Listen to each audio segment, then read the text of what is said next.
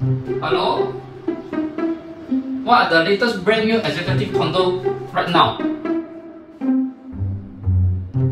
There's one in North Daya at Isun, Luminal Grand and Otara at Bukit Batok, and there's one upcoming Tokoman that I'm going to cover today, Novo Place. Guess how many minutes it takes to walk from the MRT station to the EC itself?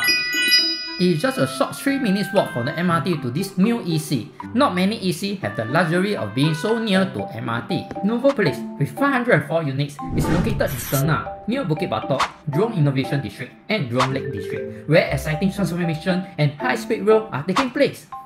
In September 2016, HDB officially unveiled the master plan and blueprint of Tengah New Town. It will eventually contain 42,000 new homes and will be Singapore's first car-light town centre. Can you imagine traffic running underneath the town centre?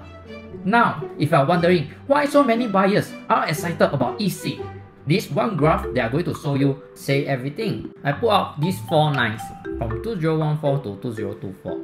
Condo trend line saw an increase of 38.65%, HDB 35.37%, landed 48.76%, and the clear ultimate winner is EC with 69.7%.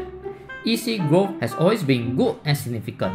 However, not everyone is eligible to buy.